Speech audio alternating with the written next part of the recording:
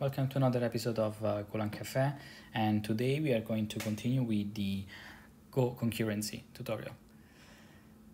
In one of the previous episodes we have seen the usage of Go routines and how we synchronize Go routines using wait groups. Let's just go through the example that we've seen last time. I'll just link the previous video in the description as well, but let's just go through the example and let's see what the example is about. So we have the slow version. As you can see, we have a list of foods and we have a very slow operation in this case, which is cook, and it takes 2 seconds for each of those. So we have 4 of them, and in theory it should take 8 seconds, a little over 8 seconds to process all of them. So you have to imagine as this being a series of very slow operations that you want to make concurrent, and you want to make faster using Go and Go routines. And as you can see, starting now and taking a little bit over 2 seconds for each one of those, and in total it takes a little over 8 seconds.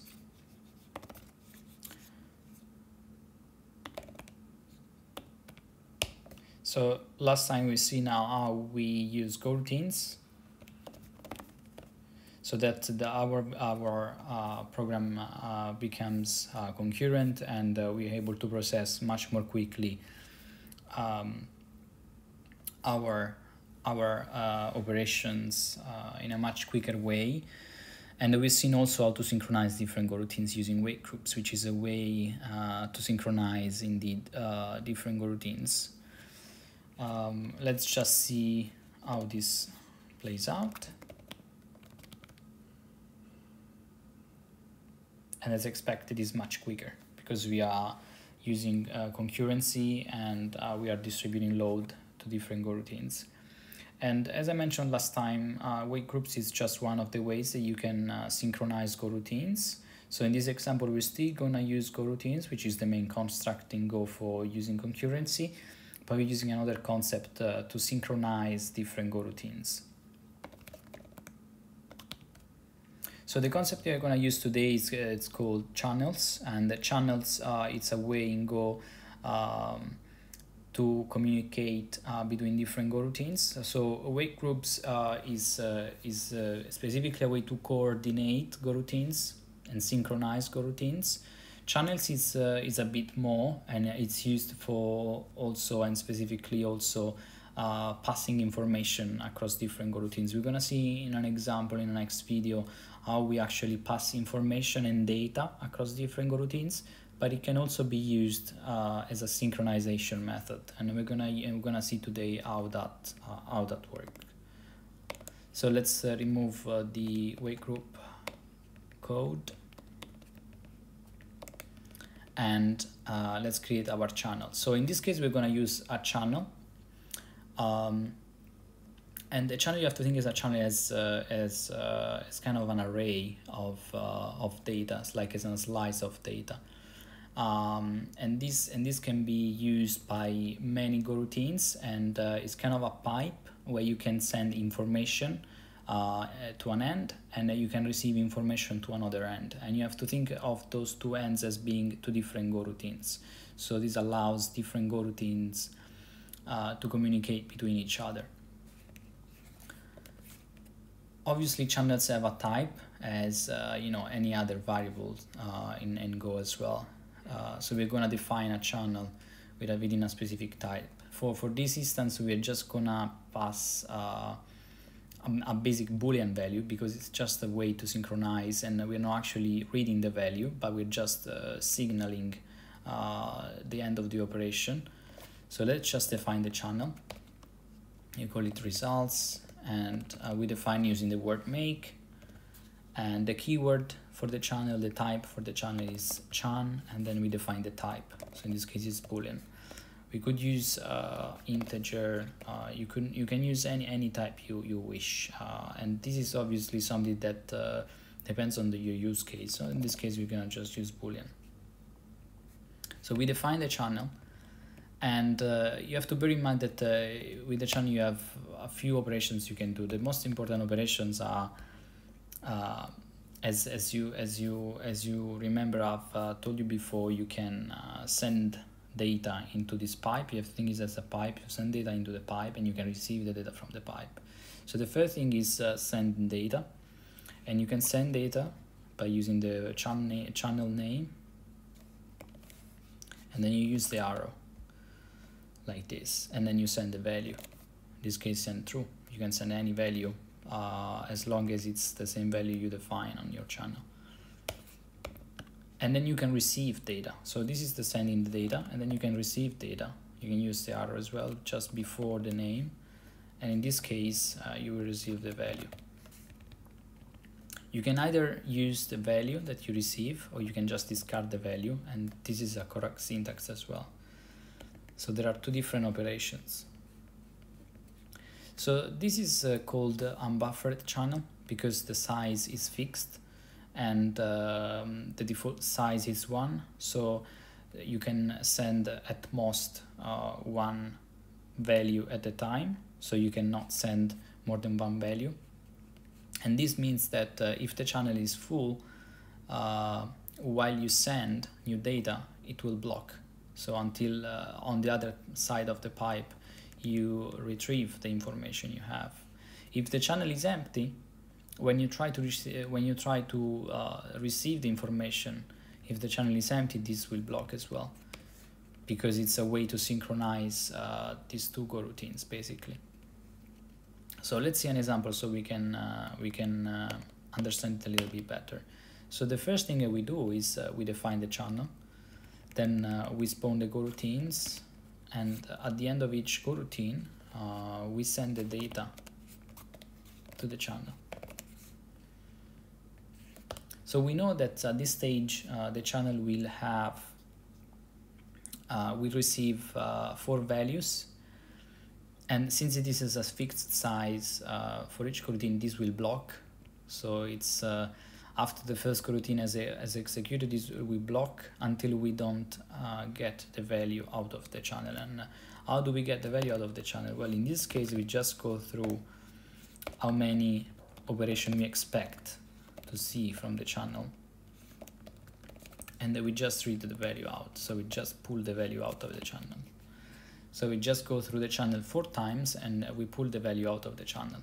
And this should be sufficient for us to synchronize the main coroutine, which is running this for loop and picking up the values from the channel, and the different 4 coroutines that we are creating to process the very slow cook function here. So let's just run the example and see. As you can see, it's working as expected.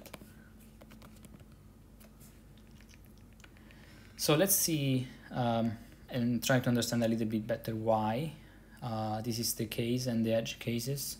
So for example, what happens if I remove this piece of logic here? So if I remove this piece of logic here, in theory this should finish very quickly because we don't wait on all those coroutines to finish. So we should have the same issue we had a while back in the previous episodes, where we were just instantiating the coroutines, but we didn't have any way or knowledge about the status of those coroutines.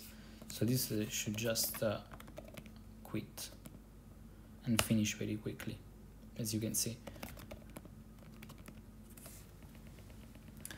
Then there is another example that I wanted to show you. So the channel in this case, let's say that you're on line 12 and you just created the channel, and in this case you try to read from the channel.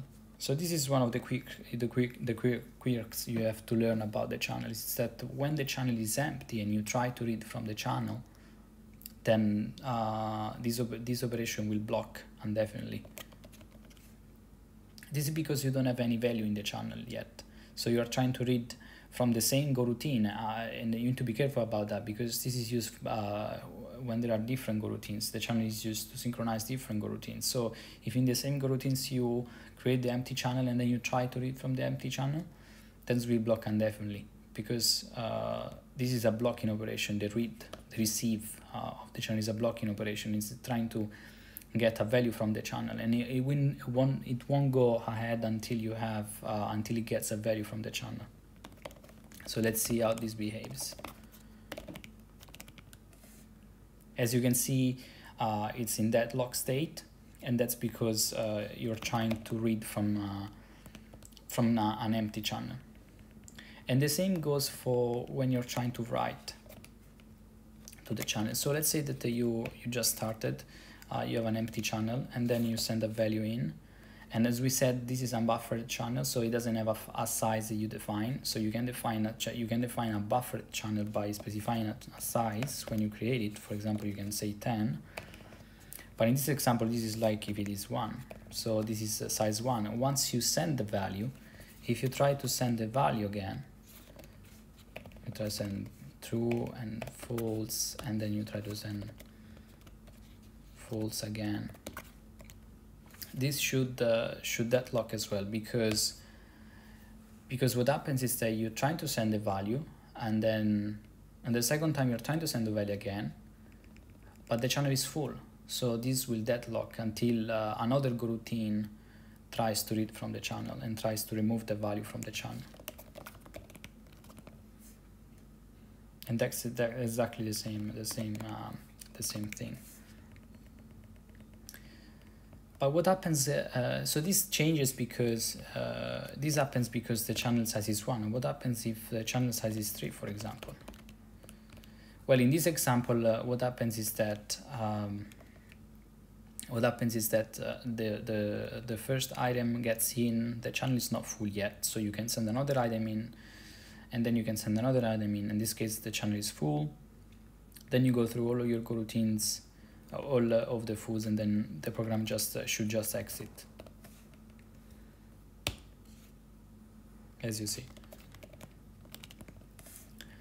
So this is more or less how the synchronization using channel work. Let's just put back the proper value. So we just go through 4 instances, and we're trying to read 4 times. So this basically makes sure that we have sent 4 value in the channel. This is what this code is doing, is just saying I expect at least 4 values in the channel, and until I don't get 4 values in the channel, this will block. So the line 19 will block, and that's how it gets synchronized, as you can see. Cool. Thanks for watching. On the next episode, we're gonna see how we use better how we use buffered channels, and how we actually pass data across different coroutines, because now we're not actually using the data, we are just discarding the value. But in the next episode, we're gonna see how we actually use the data, and more quicks about and more interesting things about channels. Thanks for watching.